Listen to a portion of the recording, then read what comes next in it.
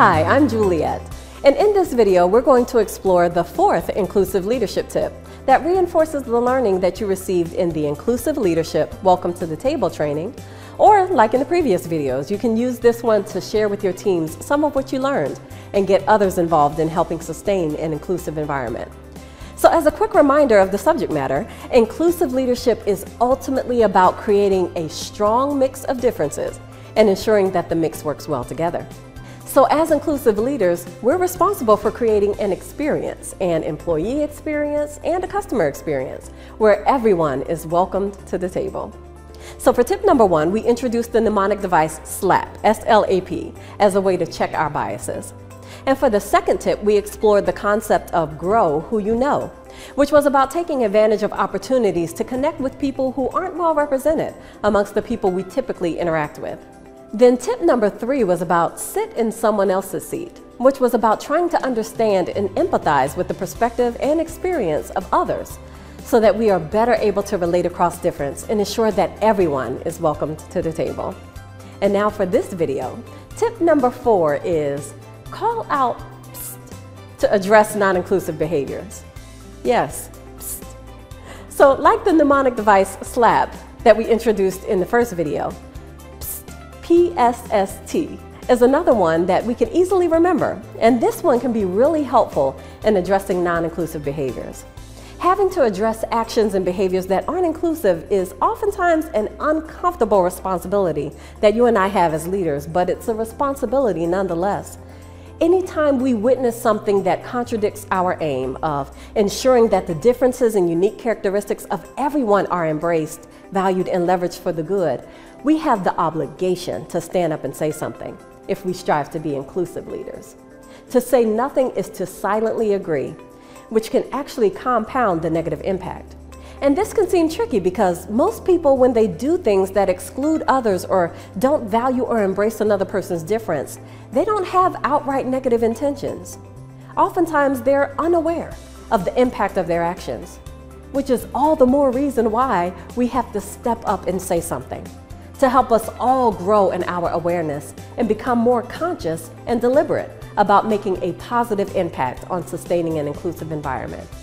So even if a negative impact wasn't intended, if we see things that overlook or ignore people who should be part of the process, or that disrespect difference, or create in-group versus out-group dynamics that leave some on the outside, or that devalue the contributions and perspectives of particular people, these are the times to speak up and do something about it. And all it might take to do so effectively is a little psst. What I love about that is that it's easy to remember because it's the sound that you and I typically make when we want to get someone's attention in a non-threatening way and let them know that we have something to tell them, right? Psst, hey. Well, imagine if in our team meetings we set the expectation up front that the group will use this as a way to hold each other accountable and call out any non-inclusive behaviors or actions as they happen. That's really what I suggest you do.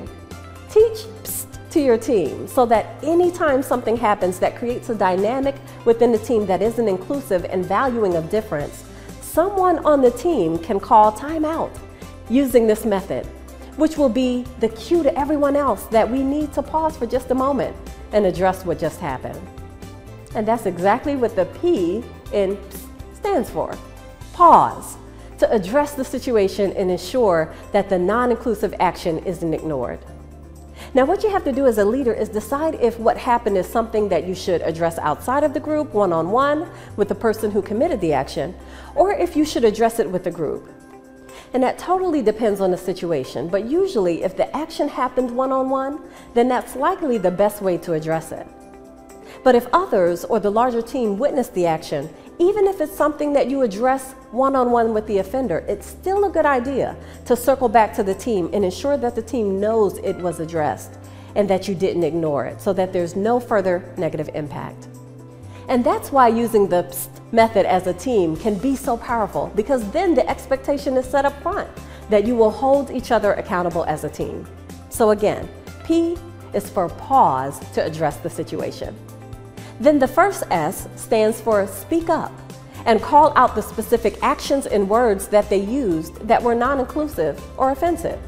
And this is important because, as we said earlier, oftentimes people are unaware of the impact of a particular statement or action that was devaluing or non-inclusive. So it's important to tell them exactly what they said or did that had a negative impact and what that impact was. Next, the second S stands for seek understanding and clarity of why the actions or behaviors were not inclusive. This means take a moment to make it a learning moment for everyone, and especially for the person who exhibited the action so that they can grow from the experience as well.